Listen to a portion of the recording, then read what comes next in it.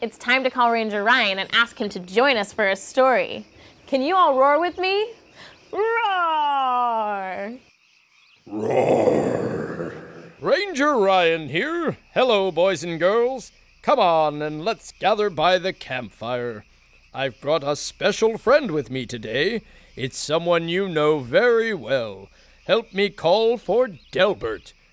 Delbert!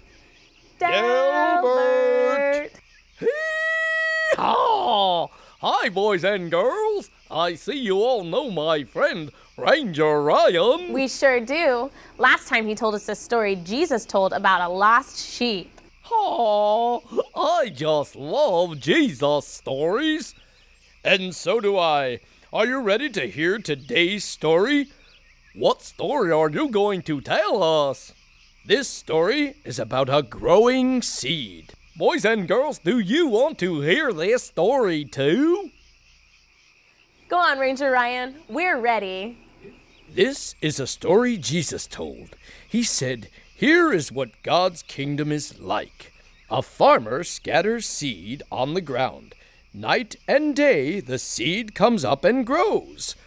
Oh, I love when plants grow. Jesus said, "The seed grows whether the farmer sleeps or gets up.